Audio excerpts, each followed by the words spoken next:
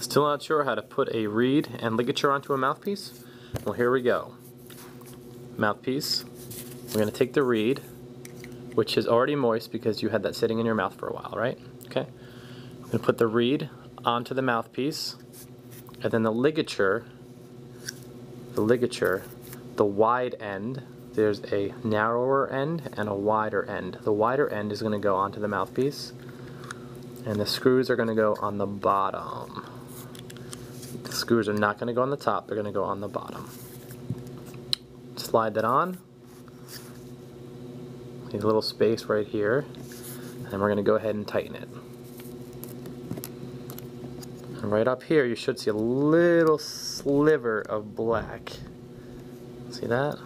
But it should basically be even, almost even with the top, but when you're looking at it you should see a little sliver.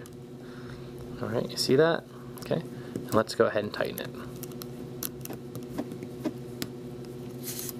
Tighten both of them. Okay, there you go.